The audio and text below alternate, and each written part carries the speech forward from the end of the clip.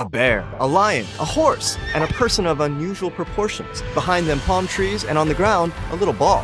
Oh, did I mention they're all made of gold? This is the world's most famous film awards, taking a group photo. And among them we have an actual bear, an actual globe, definitely a man, palm tree with leaves, a lion with wings, still a lion.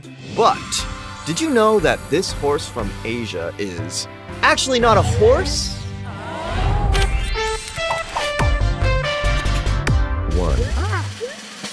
In 1962, the first Golden Horse Awards were held in Taipei. The name Golden Horse appears to follow international naming conventions, but it's actually from the names of Jingmen and Mazu, the front lines of the fight against communism. The government thought that naming the awards after military outposts would inspire filmmakers to work tirelessly for the nation. 2. Every year, we're all waiting to hear the words 得奖的是 得奖的是 得奖的是 得奖的是 But in the early years of the Golden Horse, all you had was this. Yup, the first 14 years of the Golden Horse were one big spoiler fest. So the movie stars, pretending to be nervous, already knew who the winners were. 3.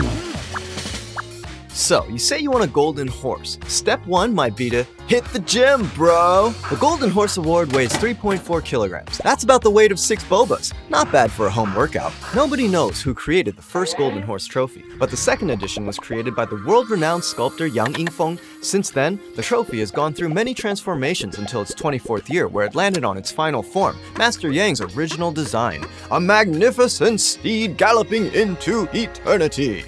So next time you see someone emotionally holding up their Golden Horse Award, just remember, that's 6 bobas. 4. In the 1963 film The Love Eterned, Hong Kong actress Ivy Lingbo played Yang Sanbo, the male lead. Her performance received critical acclaim, but should she be awarded Best Actress or Actor? How about just a Special Acting Award? Anyway, the Taiwan audience loved it either way. 5.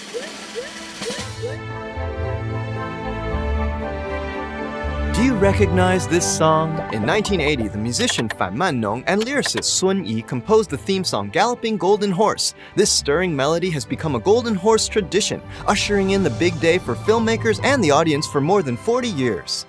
6.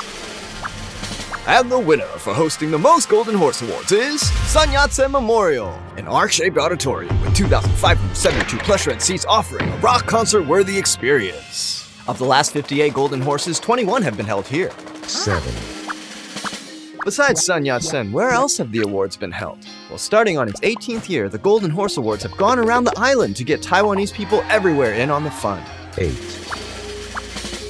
So, you wanna come over, Netflix and chill? No, that's too cliche. How about you come over and play Jenga with my Golden Horses? What? Is that a thing?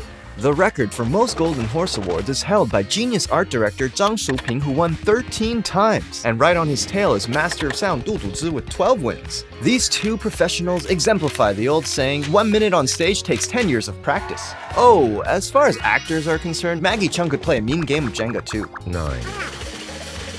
As the most iconic film award in the Chinese-speaking world, the Golden Horse has transformed itself through the years. Starting in 1978, the award has invited many international film celebrities to our beautiful island, creating a fresh vibe for the awards. The Golden Horse Awards also started the Taipei Golden Horse International Film Viewing Festival, which selected international films to help the Taiwan audience better appreciate cinema from around the world. This has since evolved into the Taipei Golden Horse Film Festival, which we all know and love. 10. Director Hou Xiaoxian once said, "The Golden Horse is the hardest one to win." Often dubbed the Oscars of Asia, the Golden Horse has long been recognized for professional and impartial judging. But what's harder than winning the hardest one? Winning all of them! Once upon a time, there was a movie so greedy that it took home a Golden Horse and an Oscar. Ladies and gentlemen, Crouching Tiger, Hidden Dragon! In 2000 to 2001, this Ang Lee epic swept the world's major awards. I don't care what shape it's in, just get me all the trophies! The martial arts film brought Chinese language movies to new heights.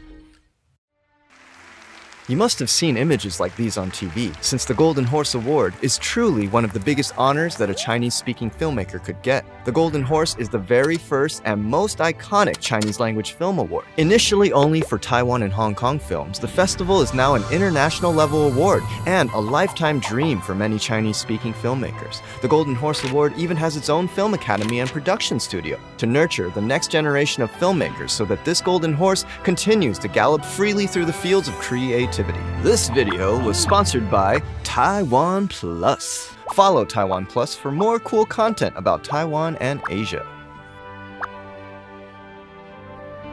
Ah.